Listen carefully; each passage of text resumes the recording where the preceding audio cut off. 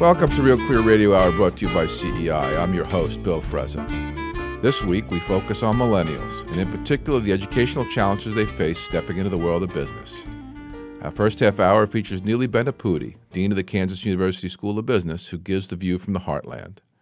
The second half of the show, we'll check in with Gloria Larson, president of Bentley University, right here in Boston. But first, the Jayhawks. Neely, welcome to the show. Oh, good morning, Bill. It's a pleasure to be with you. I had the pleasure of meeting you early this week when I gave a talk at KU titled Innovation in Challenging Times, the Millennial Curse. I met a bunch of students. And the basic theme is that we baby boomers have not only made a mess out of the economy, but we've loaded up the next generation with so much debt, including trillions in unfunded entitlement liabilities that they're going to have to pay when we retire. Only an innovation miracle is going to let them dig out. Neely, what do you make of that? Are your students up for the challenge? I think they absolutely are. I must say that your talk was very provocative. I think you scared them as you wanted to. I wanted to make them angry, too. I think you did. And at the same time, the way you posed the challenge, I think, was very appropriate. And I certainly believe the students here are very much up for it. I say that for a number of reasons. Clearly, when I look at the students here, our state motto is ad astra per aspera, reaching for the stars through difficulties. And that's kind of the life experience of many of our students as well. They are hardy. They are, children of the prairie. Yeah, this is yeoman farmer country, isn't it? Absolutely. And so there's a resoluteness, there's a perseverance, there is an optimism that really captures the American heartland. So I definitely believe they're up for the challenge. But let's look at that for a minute. When I think of the heartland, I think of honesty, integrity, and perseverance. When I think of innovation, I think of the coasts.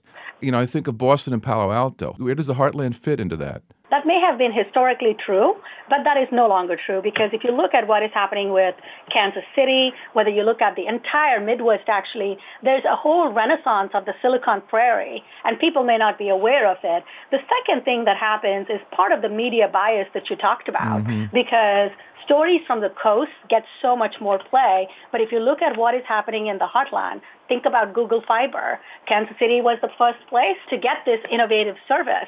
That is truly spurring so much innovation. And the good news for us is that venture capital is finally realizing that this is a great opportunity. I would say there's one more aspect to this whole renaissance of the Midwest, if you will, because this was the frontier. This is where the innovation happened. I find that a lot of people who've made their fortunes on the coast, they're raising their children, they're ready to come back. So we have a whole group of people who've come back. They've gone out, learned from the coast, and they've come back to the Midwest. So I feel that's really grounds for great optimism. Well, there are certainly quality of life differences between raising a family in what we call the flyover states, if you don't mind me saying so. I mean, the closest I had gotten to Kansas City in the last 25 years was about 30,000 feet on a pretty regular basis. People there do seem to be pretty happy with where they are, with what they're doing. The question that arises, though, is that are they going to get the economic resources? Are they going to be able to engage with the global economy as easily as people on the coasts? A good point. In fact, we embrace and make fun of the flyover country. It's as bad as the you're not in Kansas anymore. It's a myth perpetuated, and, it's fine. Here we chuckle about it. In fact, one of our alumni who's started a very successful venture capital firm back in Kansas City, I think calls it flyover capital or something like that. So I think that the key for us is to make it okay for our students to fail.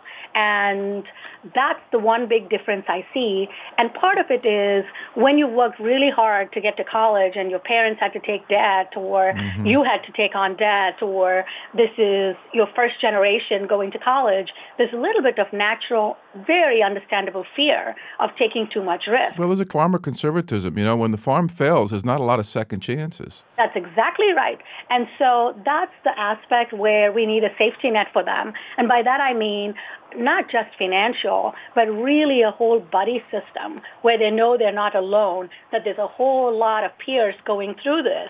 I loved what you said in your talk, knowing that businesses are happy to hire you even if your first venture failed, as long as you can show that you're honest about it, you own up to what you learned. Yeah, And I yeah. loved your line that you learned on someone else's dime in many cases. Yeah, you got $1 million education on someone else's $1 million. Now, that cycle of trying, that cycle of going up for the multiple at-bats in the entrepreneur world, which we all take for granted on the coasts, and anyone who's done serial entrepreneurship, in the major technology centers knows what that's like. How do you graft that onto that heartland culture?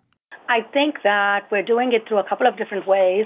One is encouraging our students. We actually pay for them to go on these trips around the country to go visit with these entrepreneurs, take a look at what they're doing, learn from them. Mm-hmm. And then, as I said, our alumni that come back makes a big difference. Let me just talk about these tours and trips. Recently, it's not just traveling within the United States. We had a group of students go to Israel and spend 2 weeks Startup there. Nation, right? Yeah, Right. absolutely, Startup Nation. And building those connections. The refreshing thing for us when we take our students there is they come away with the confidence that they realize, because they are so pleasantly surprised by how impressed people are with our students.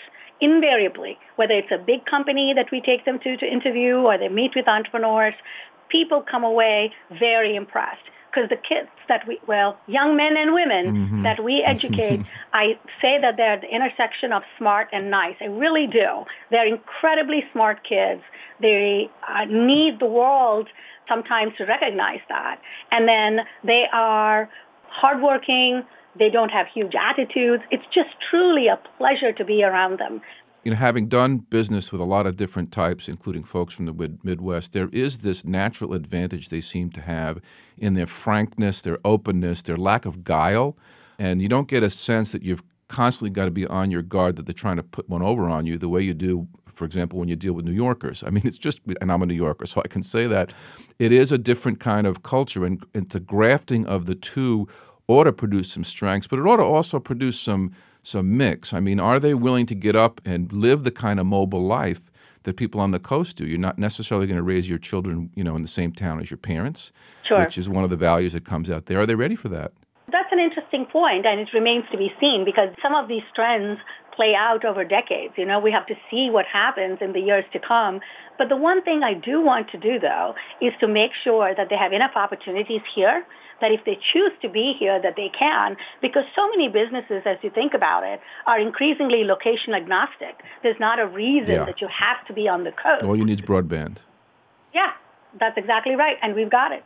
Now, it makes a big difference, particularly with cloud services and lowering the costs of entry for a lot of these things. I mean, you lose a little bit of the nexus phenomenon in that when I came out to talk to your students and they heard some of my stories, we breathe that in the air here in Boston. There's hundreds and hundreds of guys like me wandering around Boston that students can come in contact with. That's a little tougher out in the Midwest.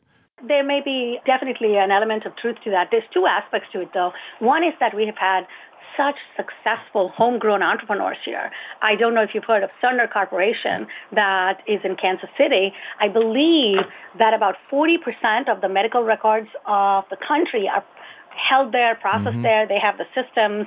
It's one of the largest, and it was started by somebody who went to our business school, Cliff Illig, who is still very connected with the school, comes back to talk about it. Or talk about FreightQuote, another company that started in Kansas City that really has revolutionized how shippers contact transportation. Real world businesses, not just apps for your iPhone. That's correct. Yeah. The other challenge we face, though, is part of the Midwest nice is a reluctance to talk publicly about your successes, which is extremely endearing on the one hand, but on the other hand, it deprives our students of hearing about these incredible Entrepreneurs have to be self-promotional. And that is a hard lesson sometimes for our students. But one of the things we're trying to do, Bill, is an opportunity through our new business school building that's coming up is to be able to tell those stories.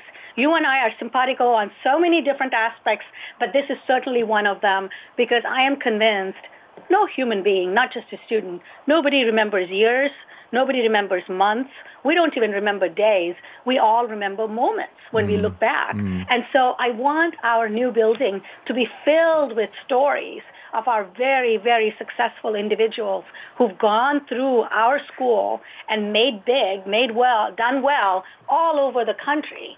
So those stories should be there, as well as bring in people like you to come here and tell your stories. No, that's an important part of communication. And I think also it helps make up for what I find as being appalling gap in the education that they get. And let me go to one specific topic. And every time I speak to a bunch of students, I always start with a trick question. I ask them, how many own a telephone? And of course, 100% say yes. They look at me, why would you ask such a thing? And then I ask them, how many of you know that when I was your age, it was illegal to own your own telephone? And I'm always shocked at their complete lack of appreciation for the fact that the U.S. telecom system used to be a statutory monopoly. It had become completely senescent in the hands of the Bell system. And it wasn't until the Bell system was broken up in 1983 that we got this golden age of innovation. All of the things that they take for granted now were developed after competition was brought into the market. I look at my career, which started, right during the Carter melees, and we got a 20-year rocket ride starting in 1981 when deregulation and changing expectations for the economy came along. These students seem to be completely unaware of this. They seem to think that 2% growth is normal.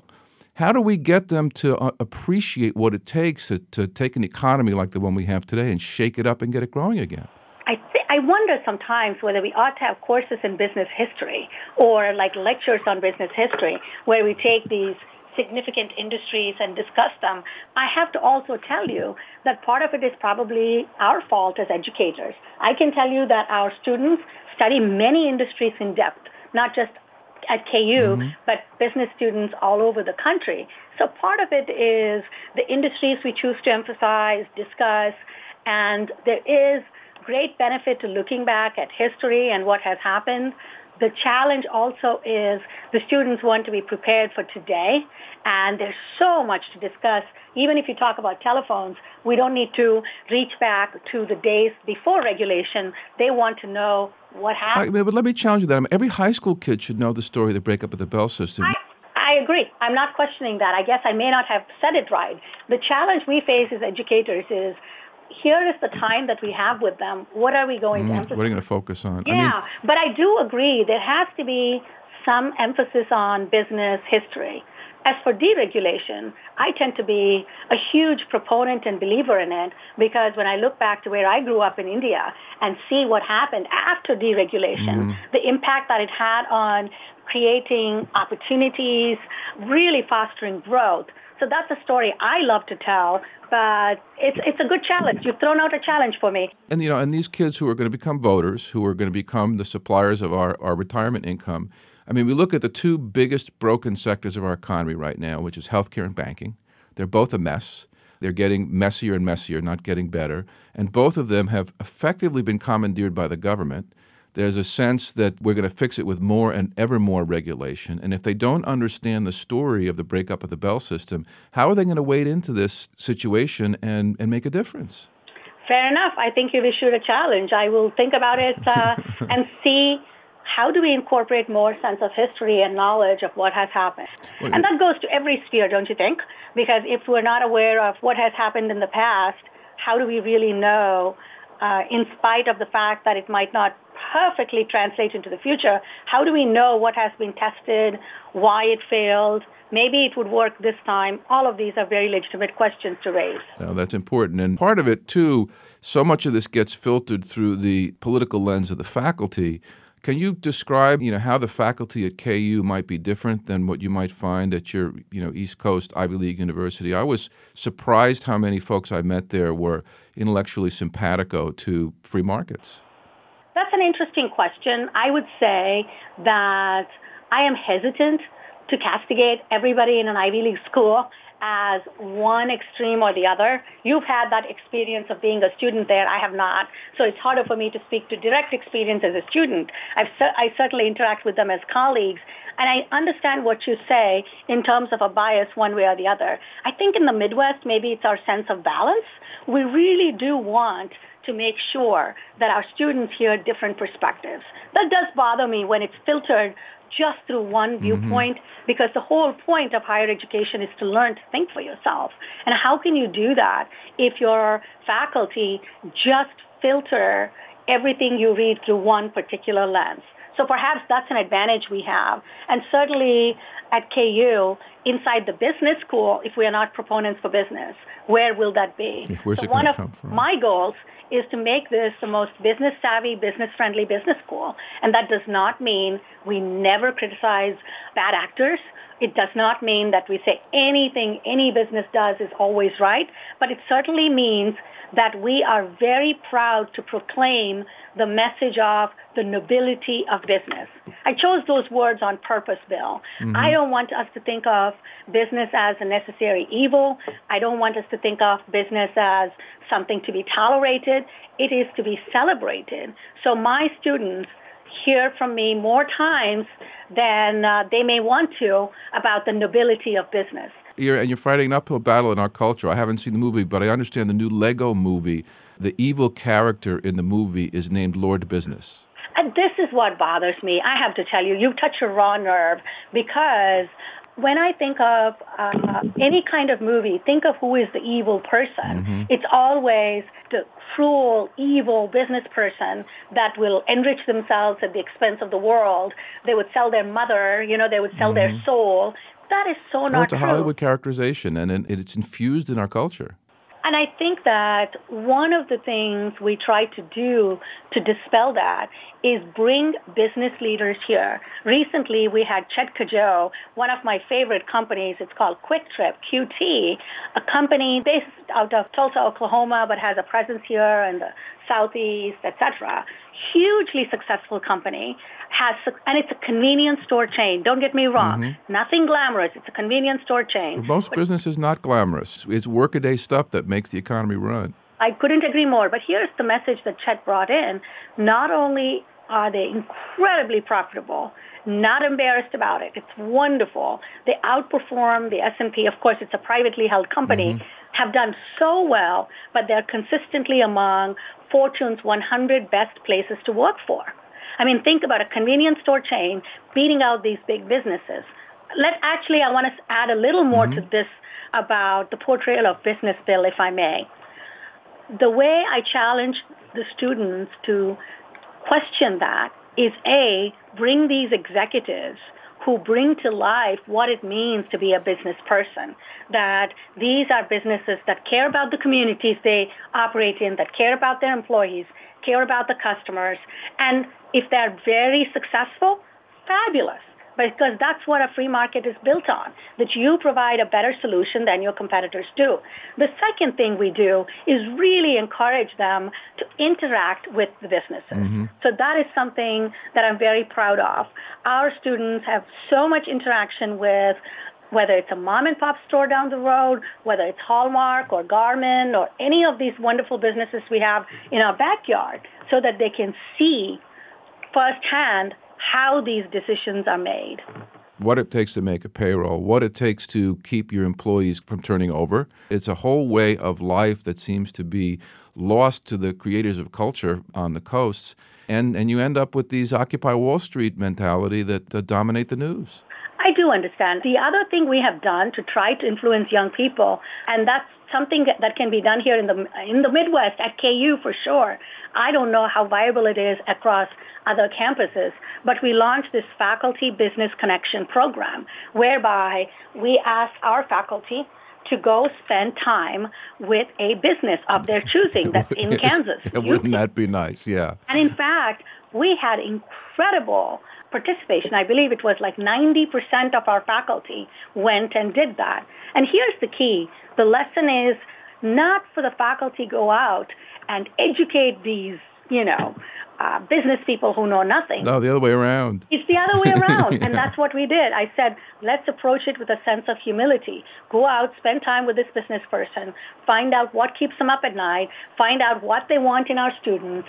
And I have to tell you that it's such a small thing to do in my mind, but it was so impactful in sending out the message that we are a business school that knows we have to be relevant for business. Otherwise, we ought to just close up shop. No, otherwise you get the theories of the professoriate, which have little relationship to reality. I mean, one of the things I was so happy to do when I was there, and I'm sorry I can't remember the fellow's name, when I met the state senator that you invited, who has a day job, runs a business, is a successful entrepreneur, and his contributions to being a politician are part-time, which is so he brings all of his experience when reading these bills saying, what are you kidding? This is the most ridiculous thing I've ever seen. We've got to fix this before we pass it.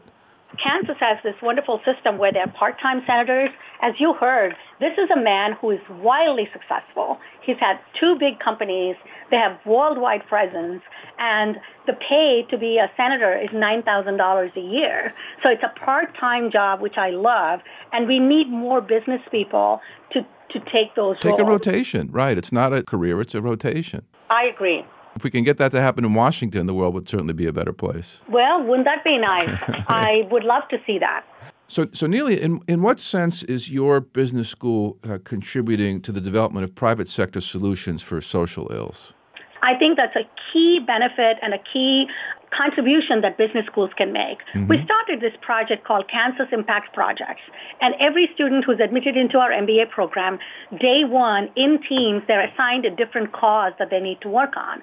And what they are charged with is helping a nonprofit or a civic institution to figure out how to become independent. Revenue streams independent of dependence on government grants. So how to navigate themselves away from being on handouts and towards providing benefit to the wider market. Without question. And that has actually enriched their education. There's one program called Independence Inc., where for developmentally disabled adults.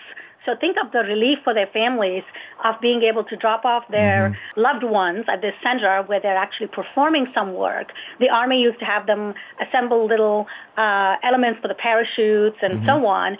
And now when the government grants dry up, or if we can find an alternative to that, isn't that better for all of us? Right. So now they're working with retailers to see how do you market this as a way to showcase. Another problem they tackled was mental health, because we have the issue of no-shows. A lot of people who seek mental health are the very ones that don't show up for it. And it was wonderful. The institution was convinced that what they needed were more buses, that's what was keeping it away. But our students studied it and said, no, that was not the real hurdle. It was reminders, because these folks need many more reminders than others to actually show up for these. Those are simple examples. Simple ways they could use their skills to benefit institutions that would otherwise be looked at as charities. Correct. So in the time we have left, we started out talking about the mess the baby boomers made and how we're getting ready to retire. The demographics are shifting. There's 10,000 baby boomers a day retiring now. And you look at the percentage of the population that's going to be elderly. How do universities stay relevant when the mix of old to young change? That is a huge challenge for us. We need to make sure that the next generation is far more productive than any that has come before. As you say, the number of people it takes to support each retiree, if you look at that, it's frightening. Action. It is kind of scary. And the other thing we may want to look at is how much longer people live, and therefore, even if they have technically retired, should we have programming for them? Should we do something to make sure that they stay relevant and connected? It's not necessarily so that they get another job, Bill, but that they are mentally alert and connected.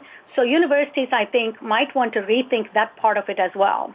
So lifetime education rather than 4-year education. Right, because think about things like Alzheimer's, where they're saying the more alert you keep your brain, the less the likelihood of coming up with those. Or think about even cardiac health, where they're saying social connections can make such a big difference.